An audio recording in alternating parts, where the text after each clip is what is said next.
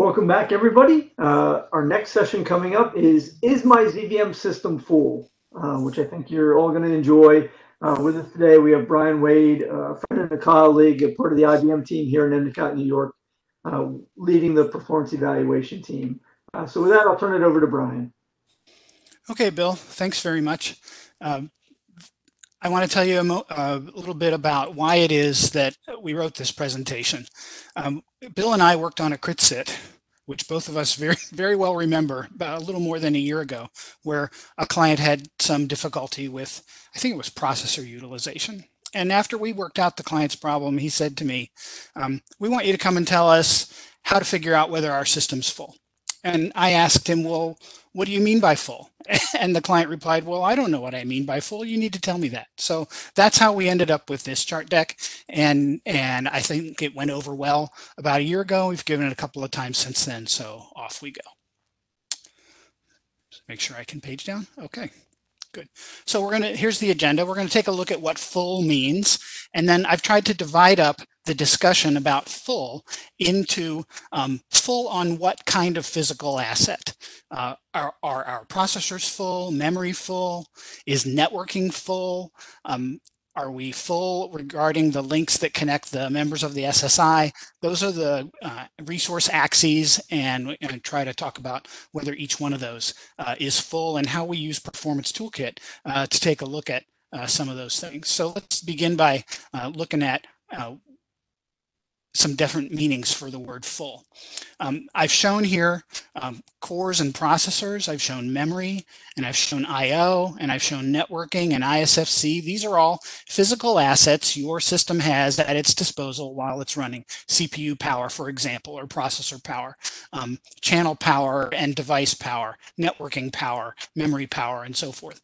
And under each one of these categories, we can ask questions about whether the system is full on that axis. For example, we can ask about whether the physical CPC or the physical machine is full when we talk about processor power. Under memory, we can talk about whether central memory is full. We can talk about whether paging space is full. Both of those are legitimate questions to ask about the notion of memory. Under I/O, we can talk about whether an I/O device is full. In other words, can we do any more I/O to it? Can we do I/O more frequently? Or is a chipid full? Or is spool space full? Is T-disk space full? These are all different definitions of the word full. And there are corresponding questions under each of the other asset categories or resource categories. And we'll try to get through a good number of these during the presentation today. So I want to begin by talking about whether processors are full. And I should tell you one more thing is that what I'm going to do here is I'm going to use the ZVM Performance Toolkit and screens scraped from it to illustrate the inspection of the system on all of these various resource axes. So you'll see a fairly large number of Perfkit screens, and I've tried to annotate them to show you where the numbers come from and what you're looking for, what kind of thresholds you're looking for, things like that. So let's begin by talking about processors. Before we talk about whether processors are full, we have to do a reset on our vocabulary with respect to processors. Prior to the introduction of the Z13, we as a community could be pretty informal about talking about processor power and processor utilization. You might remember that we had lots of different words to use when we talked about CPU power, and I've already used two of them already on purpose, processors and CPU. Some of you might remember that we use the word engine sometimes, and others of you might remember that we have used the names of the types like CPs or IFLs or what have you to refer to specific processors rather than using those words only to talk about their types. So with the arrival of the Z13, I have at least found that I've had to be a lot more precise about my vocabulary so that I don't confuse the audience and so that I can have a good conversation with a partner such as BIT. So here's a little bit of reset on vocabulary. The physical machine, like your Z15 KEK, has physical cores in it. Those are the things that you buy. Those are the things that are manifested in chips and then placed on books and what have you. It has physical cores, that's the word we use, and each one of those physical cores contains two physical processors. As Monty showed us yesterday, those two physical processors that reside on that single core share parts. And the idea that they share parts manifests heavily when we study the SMT behavior of a system. But we have physical cores in the machine, and each one of those physical cores has two physical processors in it. If your ZVM partition has not opted in for SMT, then the processors with which your partition is equipped are called logical processors, and the Prism hypervisor dispatches them alone on physical cores. That's what I've tried to illustrate here. The other half of that physical core goes unused. For example, when this logical IFL processor gets dispatched on this physical IFL core, its other half does not get used for any purpose. Similarly, for these logical CP processors, this partition has not opted in for SMT. When the partition opts in for SMT, either at SMT level 1 or at SMT level 2, the entities with which the partition is equipped are no longer logical processors. They're logical cores, and we're going to talk about that on the next chart. In SMT2, the IFL logical cores have two logical processors inside them. All the other types of logical cores have one logical processor inside them. This is very important to keep in track of because now we have two kinds of utilization, if you will, core utilization and processor utilization. And we're going to talk about the difference and where those manifest in Perfkit in just a little while. So this chart looks familiar to any of you who have ever set up a partition. This is a screenshot from the support element, and this is the editing of the activation profile. And the reason I put this up here is because you notice that the word processor is all over this window. Central processors, the title of the window is processor. This tab over here says processor. I want to remind you that here's another processor, and here's another processor. The entities with which you are equipping the LPAR are logical cores. In the degenerate case of non-SMT, you can think of them as processors, but if you're using SMT, remember what you're making here is cores. Now in the chat, somebody has said zips can have SMT too. That's true on ZOS, but it's not true in ZVM. Okay, so let's go to the next chart. I had to put processor in quotes here because I needed a word to describe the entity that can complete instructions. And so I used processor here, but I put it in quotes. There are a lot of different ways you can run out of or be full on processor power. The CPC doesn't have any more power to give to the LPARs. Your partition is being dispatched by Prism as much as it can. The logical processors in your partition are full, and a guest being completely busy, the guest can't run anymore. All of these are examples of ways that you can run out of processor. And in this column, I've tried to notate whether it's core power you're running out of or processor power that you're running out of. And then I've tried to notate which of the Perfkit reports are primary for detecting whether you've run out of these various assets. Physlog for the CPC utilization, the LPAR report 126 for the partitions, and so forth. And I'm going to show you examples of these various ones.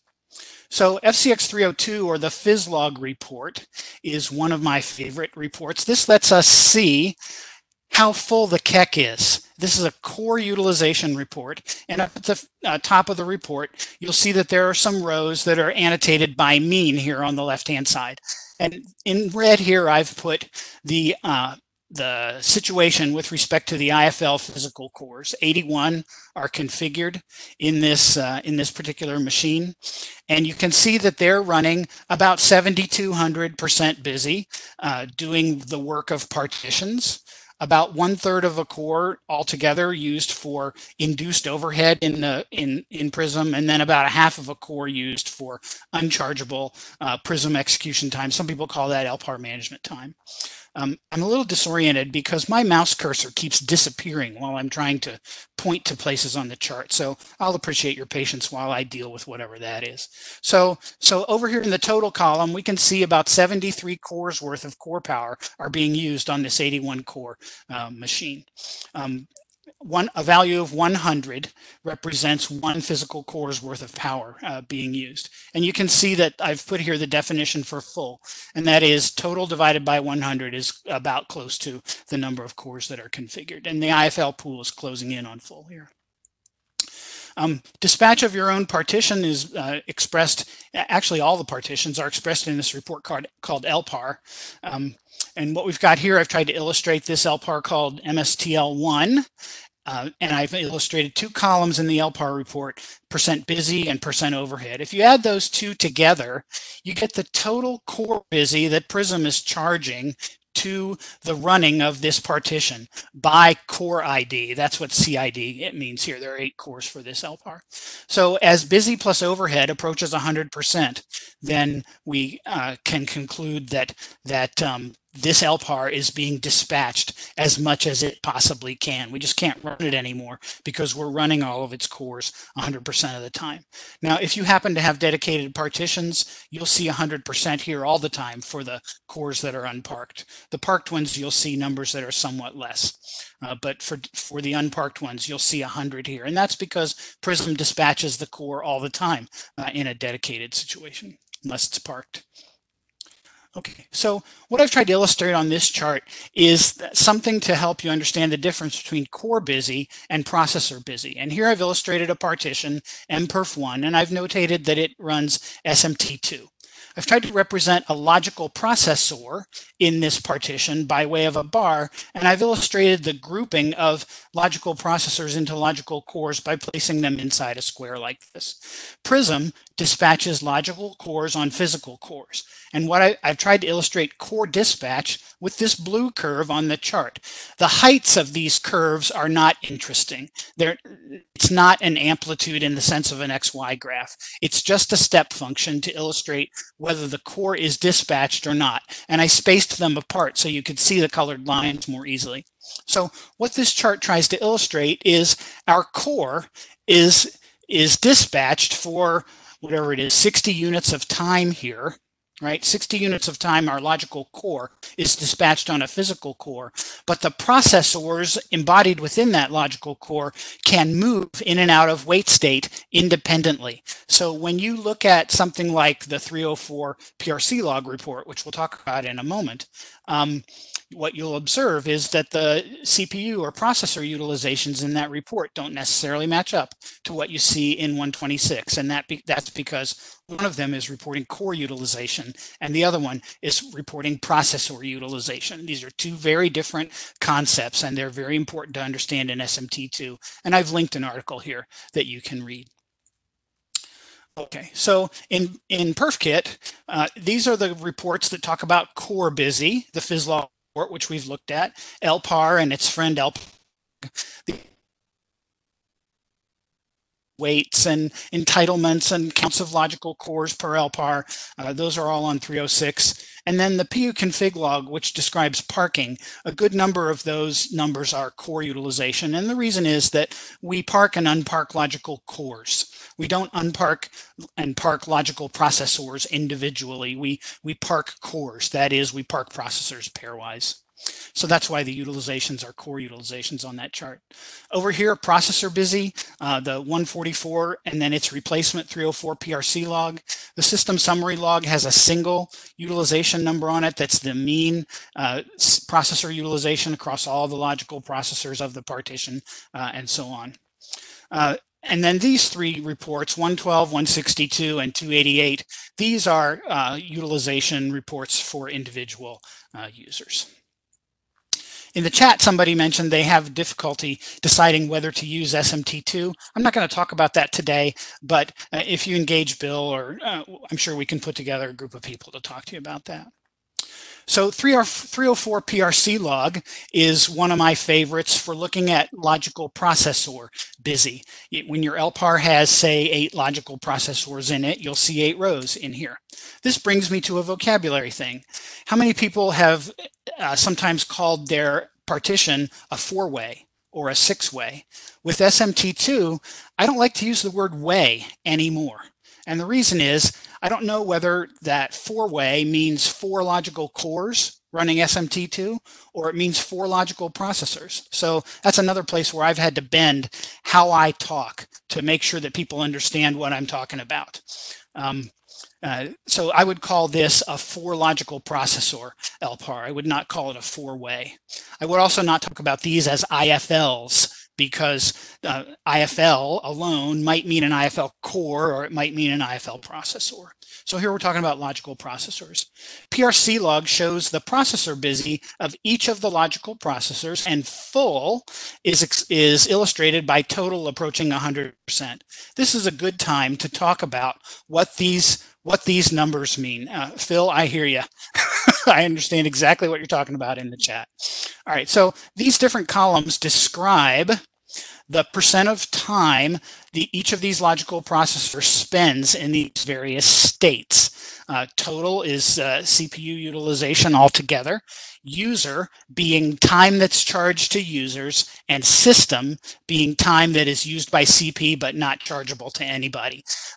Because the word system is so overloaded in our vocabulary, in our dictionaries, I began a few years ago talking about this as time induced in the control program and time that users did not induce, but rather was overhead time.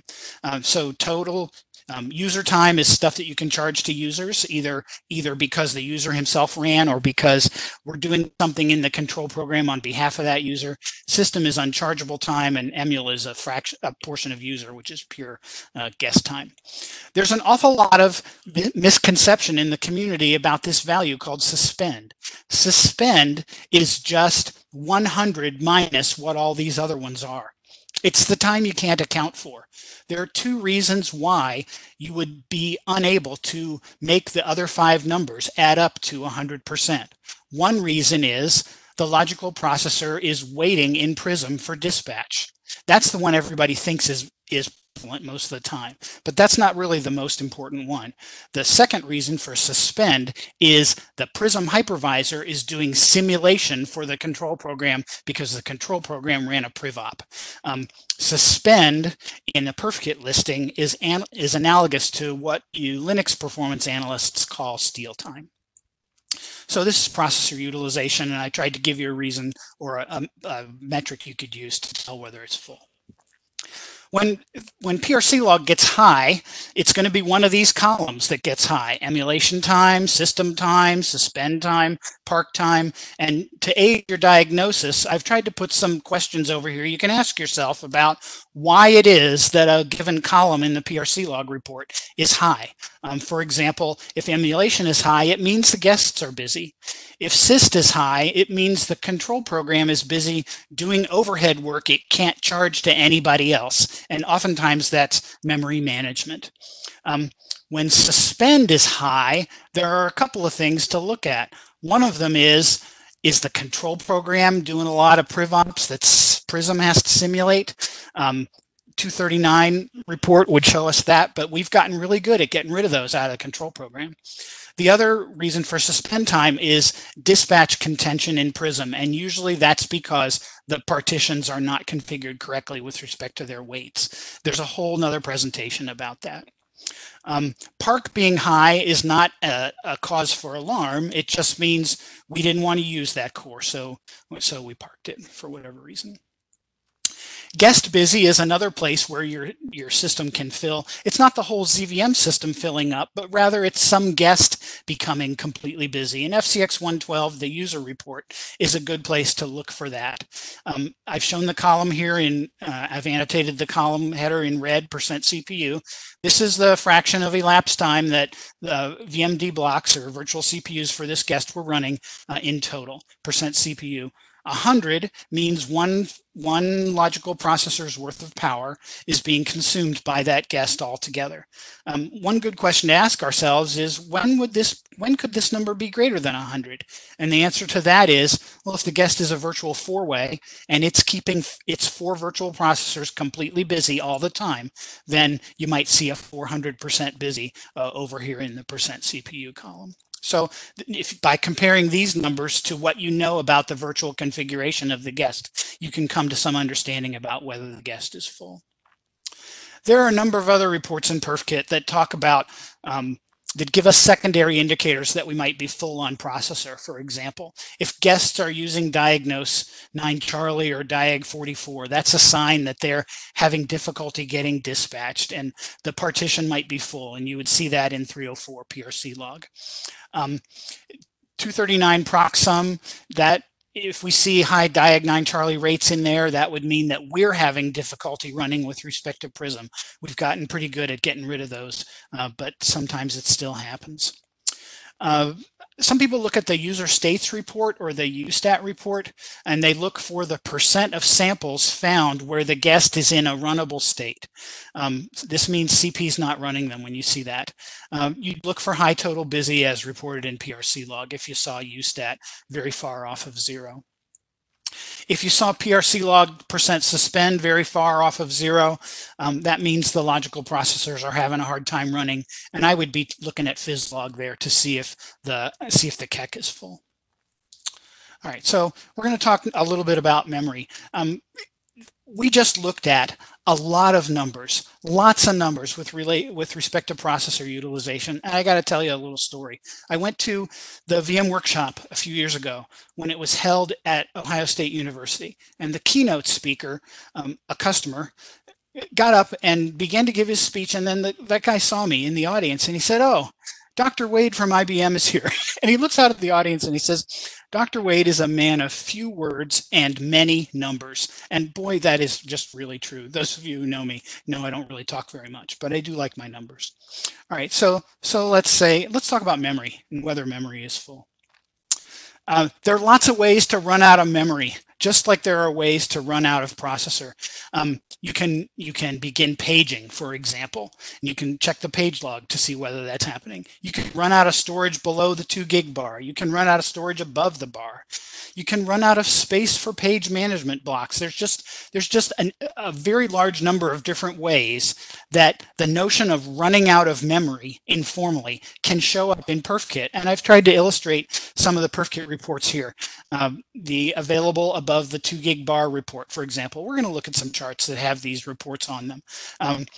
You might have noticed that each one of these sections starts with a chart like this, where we talk about a list of Perfkit reports and what they show. I hoped that you'd be able to use those charts for triage on your own systems sometime later after you're done listening to me talk.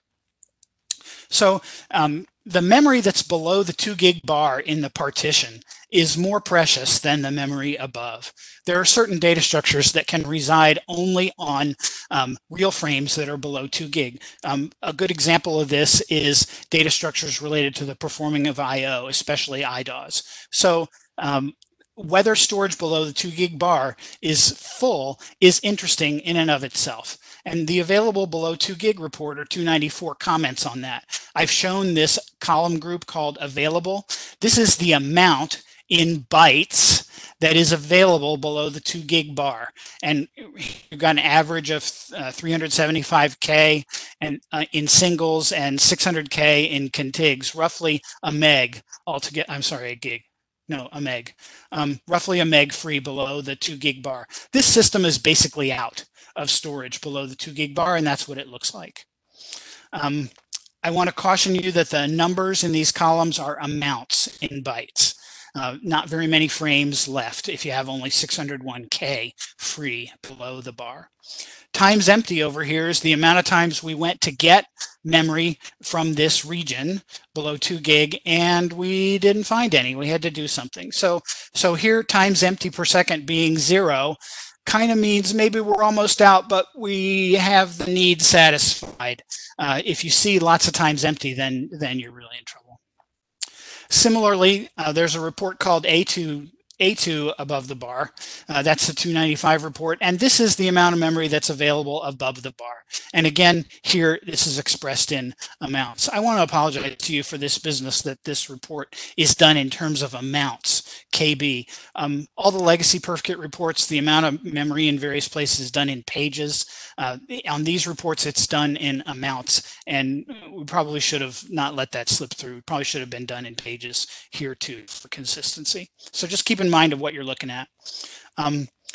As regards how much central memory is in the partition altogether, I notated on the bottom here that there's a report called Storage FCX 103, and it'll tell you how much storage is in the LPAR. Just look right there. There's a data structure used called a page management block, or a PGM block. We hold page management blocks in address spaces called PTRM address spaces. Each one of them is 2 gig in size, and we create 128 of them when the system is free, or when the system's IPL'd. So we have 256 gig of address space to hold 4K page blocks. And if you multiply that out and you multiply by how many pages a page management block can map, you come up with some huge number for the amount of virtual storage we can address. It didn't used to be that way. It used to be that these page management blocks all had to fit below the 2 gig bar. They all had to fit below the 2 gig bar, and that severely constrained the amount of virtual storage ZVM could map. But in ZVM 5.3, we fixed that. The run-up to 5.3 involved another crit sit that Bill and I probably remember very well. At least I do. There was some contention there, but we fixed it in 5.3, and we haven't had any trouble ever since. So if you want to know how full each one of these page management address spaces are, you can look out here to the right. I didn't include the actual numbers because you're going to look and see the whole column. I just wanted to point you to the 134 report, and I wanted to point you to the names of these address spaces that hold page management blocks. The system execution space, how many of you knew that the control program runs with DAT on? It has to, because in the old days, it was a 31-bit program, right? And so when we started exploiting real storage that was larger than 2 gig, we couldn't just 64-bit-ize all the modules. Some of them are still 31-bit. And so for those modules to be able to get access to data structures that they need, and those data structures are above 2 gig in real, they have to run DAT on, and we use a 2 gig address space called the system execution space to map them. I thought that was a pretty clever solution. That was done in, I think, 5.1, maybe 5.2. I think it was 5.1. There's 2 gig worth of pages in the SXS, and what we're looking for is for the available pages to remain far away from 0. And in this case, they are far away from 0. I haven't ever seen a system in the wild that ran out of SXS. This is the time for somebody to type in the chat, well, mine did. And I'd be interested to see your MonWrite data if you have one of those. The setMDC cache command, or setMD cache command, can be used to configure the amount of storage, maximum amount of storage that can be used for MDC. And the 178 report, or MDC store report, comments on how many main storage frames are actually being used for MDC. So this is how you find out whether you're out of storage related to mini-disk cache. More and more clients are starting to use Linux guests that own their own FCP devices and talk to a SCSI DASD controller, talk to their LUNs on their own. In other words, they're not provisioning with mini disks the way they used to. And so MDC is not as important as it was, say, 15 or 20 years ago. But we still have this report, and some clients still do put their Linux guests DASD on mini disks. So still some use there. All right.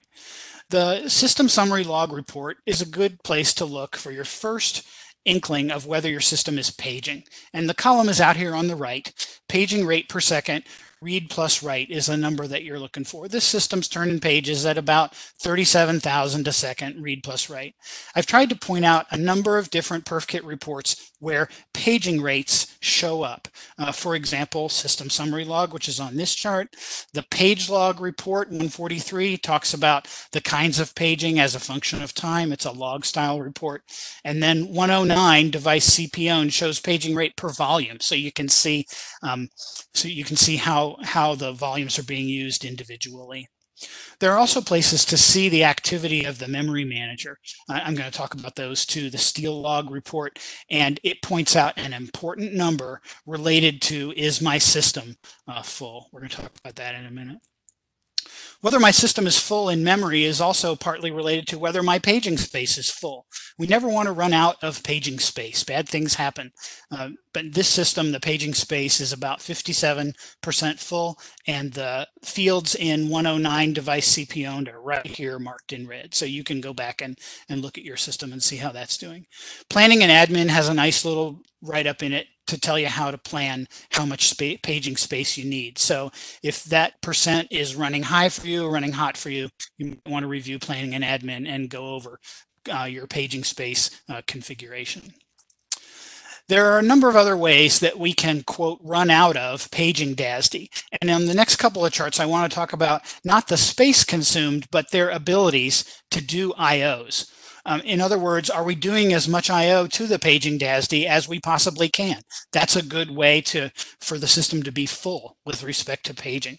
And what I'm looking at in particular on this report, this is 109 device CP owned. I forgot to mark this queue length column in red, but what we're looking at here is a count of the number of pages that are either waiting to move or are in flight on each one of these paging volumes. You'll see these are device numbers over here on the left-hand side. I personally do not like to see these queue length numbers anywhere above 0. When the system needs to page, it needs to page right away. When paging activity stands in line, then we have difficulty regarding performance. So I like to see these numbers very, very close to 0. These numbers are very far away from 0.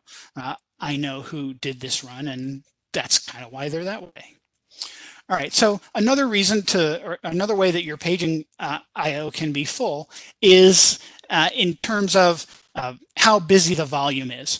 We have a new report in Perfkit. It's called the 329 report, or the volume report.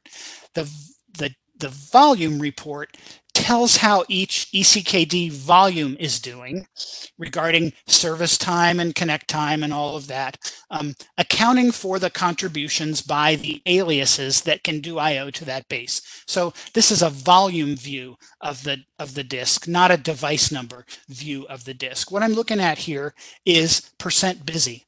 How many of you have ever seen a device more than 100% busy? You never have. If you looked in 108, you would never see that number above 100. And that's because you can do I/O to only one device at a time. But here we can see that the numbers are well above 100, and that's because aliases are helping. Aliases are helping doing I/O to this particular volume. And they're helping at a rate of this column right here. For every I/O done to a base, 1.82 IOs are being done to aliases to reach this volume. And these are the service times for going through the base device and going through the alias devices, respectively. So we can see that the aliases are helping. They've got to be helping because percent busy is above 100. So what we really need to do here is we need to take a look at the HP alias report to see whether we have enough aliases to do the paging I/O we want to do, and that's on the next page.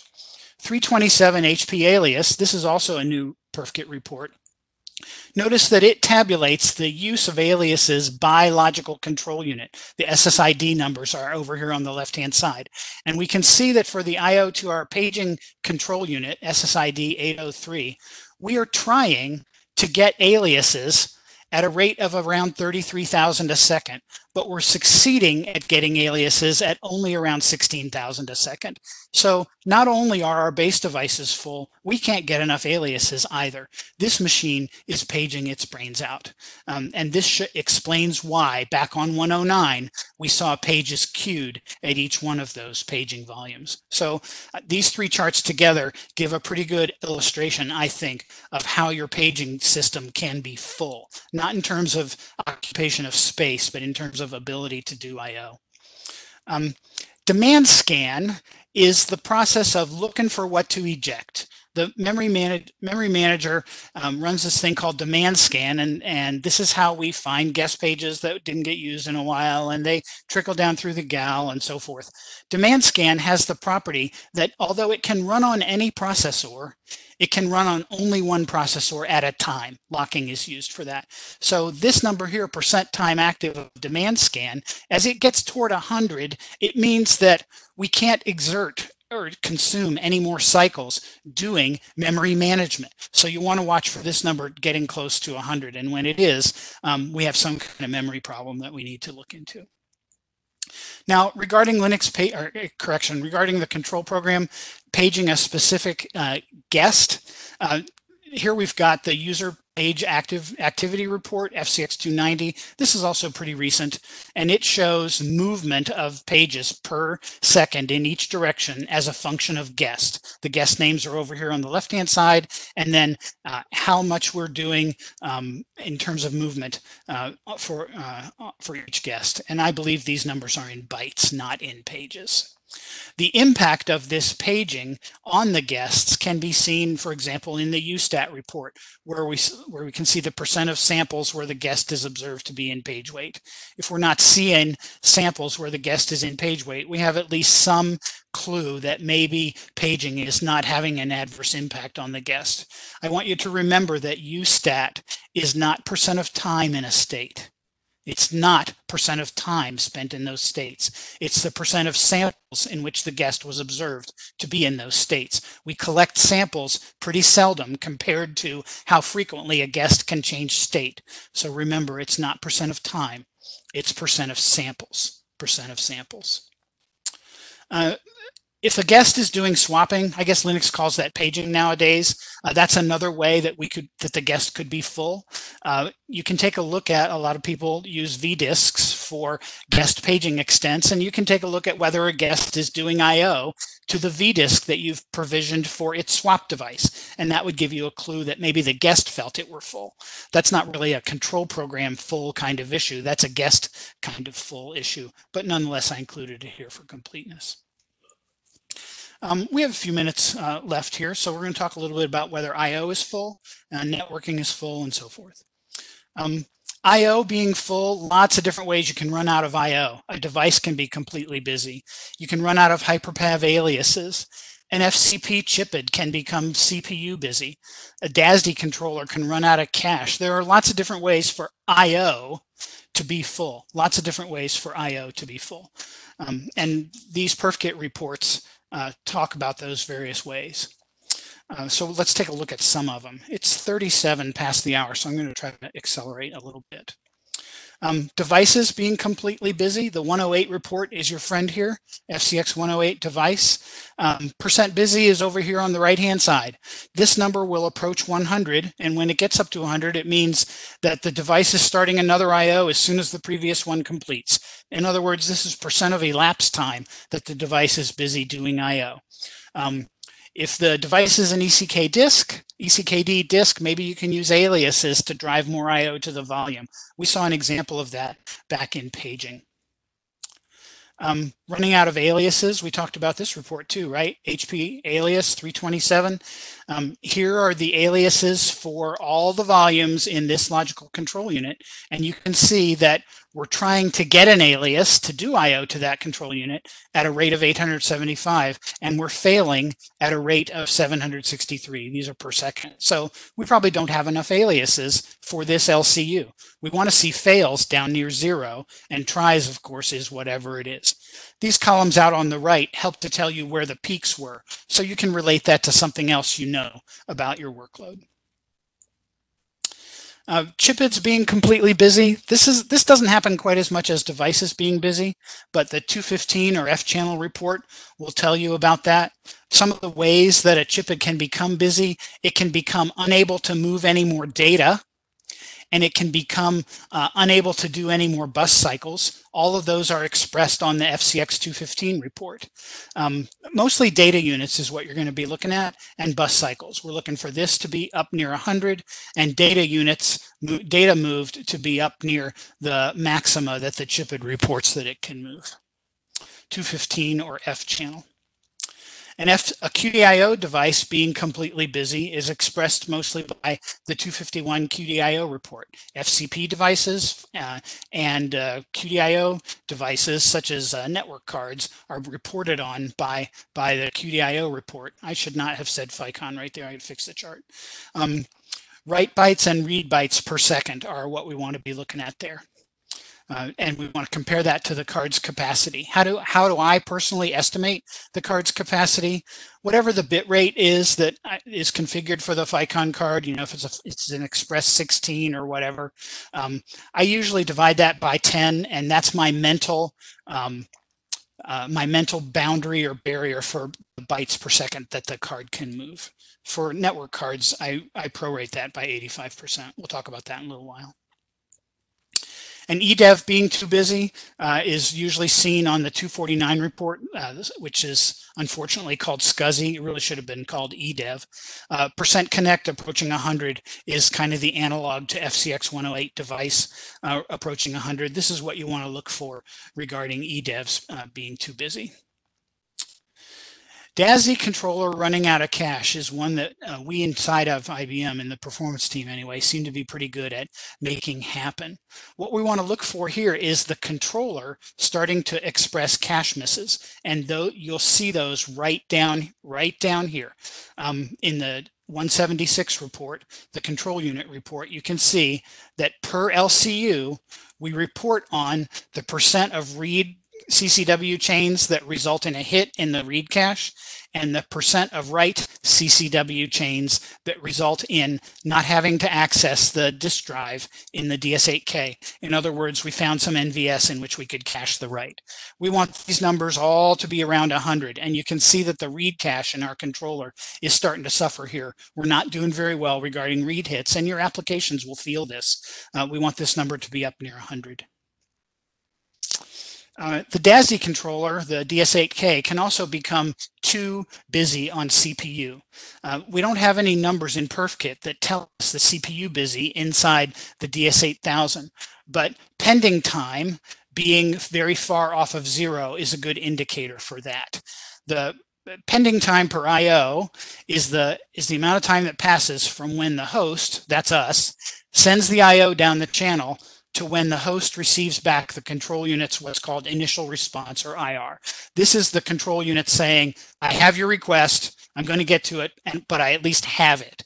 If it takes a long time for the control unit to send back IR, that can be an indication that the control unit is experiencing high CPU busy. And so you'll see higher pending time numbers here. If you see high pending time, you need to look at your storage performance analyst and ask him whether there's a CPU problem in the DASD controller. In general, any pending time greater than 0 is cause for investigation. There are hidden processors in your KEC. They're called system assist processors, and mostly they run the channel subsystem. We want to be looking for the 232 report or the IO proc log report to see whether those processors are significantly off of 0 in percent busy. I've never seen these very high. In theory, this could go to 100 and then there would be a problem. I've never seen an IO proc log report that showed me a problem on that. Another way IO can fill is you run out of spool space. You run out of dump space, you run out of T-disk space. These are all different ways that your I/O can become full, and all of those are reported on FCX 109, device CP owned. You can just look and see the percent used. Just like page slots, you can see T-disk and spool slots used. Let's talk a little bit about networking being full. I know that it's 44 after. I'm going to do my best not to eat too much into the break time.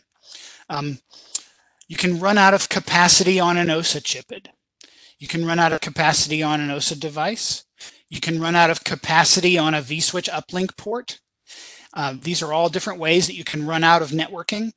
Another way you can run out of networking is that guests that are critical to the running of your network infrastructure, namely the SSL worker virtual machines, can become CPU bound. And I've tried to notate here the Perfkit reports that illustrate each of these things. We talked about FCX 215F channel already, so we should be able to go pretty quickly over that. Here's 215F channel, and you'll notice that it's commenting about an OSA chiplet.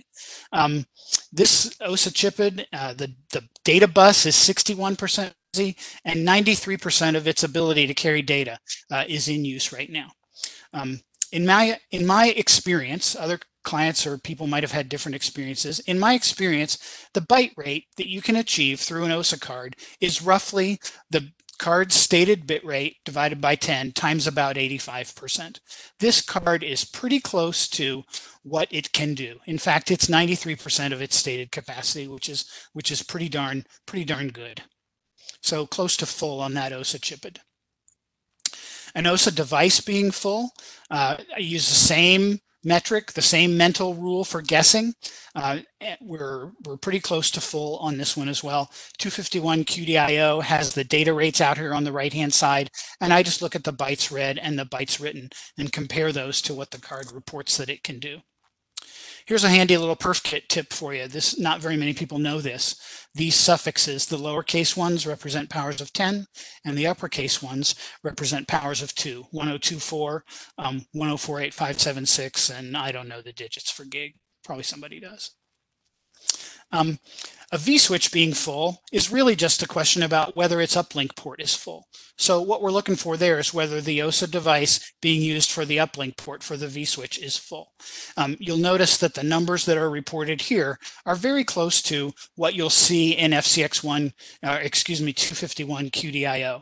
The numbers will be off by only just a little bit, and it's just protocol bytes that get counted in one place, but not in another. One little known fact about the vSwitch report is that it reports only the traffic on the uplink port. It does not report traffic that flows from one guest to another that are both coupled to the same vSwitch. You have to use the VNIC report for that, and those generally will not get full. When they're full, it would be because there's no CPU power available, and you'd see that in the PRC log report. Critical guests being full, there's a farm of SSL servers associated with your TCP stack, and the 112 user report would show you about that. We're just looking right here, percent CPU busy for the SSL servers, and you can see we've got one here that's 10% busy, and the other ones in our SSL farm are not busy at all. We'll take a look at ISFC links, and then we'll be done. We should finish in just a couple of minutes. ISFC links are really important in the forming of an SSI cluster, right? That's the way we establish connectivity among the members of an SSI cluster. There are a few different ways that you can become full on a CTC. A CTC is a FICON adapter, right? So you can run out of bus capacity, you can run out of fiber capacity, and we saw already where to look on those. It's in the FCX 215 F channel report. And another way you can run out is where you just can't do any more I/O to that channel-to-channel device because it's 100% busy. And we saw that in the 108 report when we looked at DASD, but I want to look at it in terms of CTCs. So here's an excerpt of the FCX 108 device report, which talks about CTCA devices, real CTCA devices. And you can see they're doing a certain number of IOs per second, and you can see that these devices are each 98% busy. This is an ISFC logical link that consists of, I don't know, I think there are 12 devices here. And you can see that 8 of them are almost completely busy. A couple of them are a little bit off of 100%. And then the last 2 are barely busy at all. The reason this is like this is because ISFC decides automatically which of these CTCs should point from member A to member B, and which of them should be used for member B back to member A. What was going on here was some kind of probably a guest relocation where we were trying to push a lot of guests over to the other side. So what we have here is CTCs that are very busy moving the guests that are being pushed, and then just one that's only moderately busy moving the responses or the acknowledgments back to the other side. This is business as usual, very, very normal for the set of CTC devices which together make up an ISFC link. To find out which device numbers, CTC device numbers, are involved in your ISFC link, you can use this ISFL conf or configuration report 275. It'll tell you for your link to this partner node, you're using 12 CTC devices, and these are their device numbers. So this is your index right here into the 108 report to find out how your link is doing. There's also an ISFL ACT report. I didn't talk about it in this presentation. So I'm sorry I went 5 minutes over. I really get interested in numbers really, really a lot. And so it's hard for me to stop talking sometimes. This question our client posed to us, is our system full? is a very difficult question to answer. You have to figure out which resource you're talking about and then decide what full means in that context. That answer has two parts, and it reminds me of a question that people have asked us over time. Does my system have good performance? Well, what do you mean by performance, and what do you mean by good? Is my system full? Well, what do you mean by system? In other words, which resource are you talking about? And then what do you mean by full? You got to drill down before you can begin answering. Different report types require different techniques, and I've shown 5 different kinds of physical assets here, and I've tried to give you some guidelines with Perfkit listings you can use to go in and check the behavior of those different asset types to find out whether they're full. So that's the end of my prepared remarks. I'm sorry I went 5 minutes over. You do still have 10 minutes of break. I'm happy to hang out and answer questions. Maybe I'll give it back to Bill now to moderate the question and answer session if there is any. Thank you, Brian. So any questions for Brian? We'll take a couple here and then we'll go to break. Either unmute yourself or in the chat. There's a question in the chat. Could artificial intelligence be used to self-maintain an LPAR? Perhaps so, but I'm hoping that it doesn't happen in my lifetime. I would like to have a job for a few more years yet. Okay, so I'm glad for the thank yous that are showing up in the chat. That's cool. I am a man of few words and many numbers, and I pulled together an expression of what I do with numbers in my off time. Some of you know that I do something in my off hours away from IBM. So I will show you this. If you think your Perfkit screen is interesting, you should try looking at this for fun. This is the instrument panel from my airplane. There are lots of different numbers here, and I very seldom say anything when I'm looking at them. So few words and many numbers. How fast we're going through the air, how high we are in the sky. This altimeter is showing us 5,500 feet. What direction we're going, how fast we're going over the ground, whether the wings are low, left or right, or the nose is pitched up. Tons and tons of numbers on this instrument panel. And that's kind of the reason why I like it. It's a numbers thing. I like the numbers on the Perfkit screens, and I like the numbers here too. Now, this is only the left side of the panel. It's only 1/3 of the numbers that I get to look at. I get to look at a bunch more numbers. In the middle of the panel, we have this display, which is a computer that monitors just the engine. RPM, how much fuel it's using, all different kinds of things. Where we're going, this is navigation, how fast we're going. It's a lot of fun. And in case you think that I'm done, that's only the center of the panel. I have even more numbers I get to look at in my spare time.